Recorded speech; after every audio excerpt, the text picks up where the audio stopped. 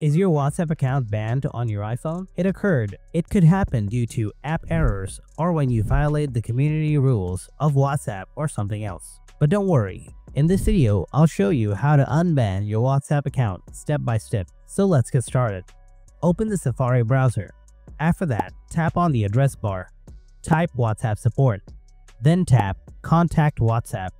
Now, if you are using a WhatsApp Messenger account, then tap Contact Us under the WhatsApp Messenger support. Or if you are using a WhatsApp business account, then tap Contact Us under the WhatsApp business support. So mine is a WhatsApp Messenger account.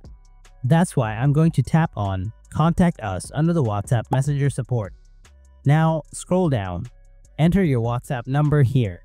Then enter your email address in this field. Enter the email address again in the next field to confirm. Next, choose your device, like an iPhone. Then scroll down again. In this text field, type your reason like, "Hello WhatsApp support team, my WhatsApp account has been banned. I believe this may be an error. I have always used WhatsApp reasonably. Please review and consider unbanning my account." Then make sure to include your name, email and WhatsApp number at the end, and then tap next from the top right corner. Here's how you can unban your WhatsApp account on your iPhone.